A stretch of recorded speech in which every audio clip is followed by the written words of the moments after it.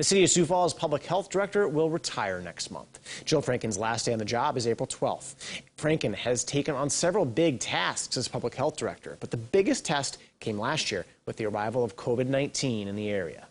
It tested every facet of leadership and strategy and operation management and all the tactics that you had to really develop. If you didn't already have that skill set, you had to quickly ramp that up and get going with that. Coming up in tonight's Eye on KELOLAND, Kelly Volk will look back on Franken's career and her leadership during the pandemic. Adam?